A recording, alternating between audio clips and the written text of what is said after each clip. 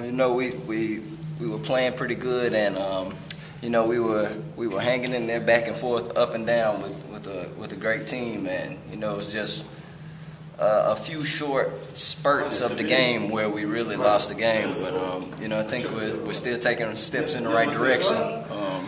Hopefully, working towards being able to win against great teams. So you know, we're still working, but you know, we make improvements every game, and we're seeing what direction we need to go in.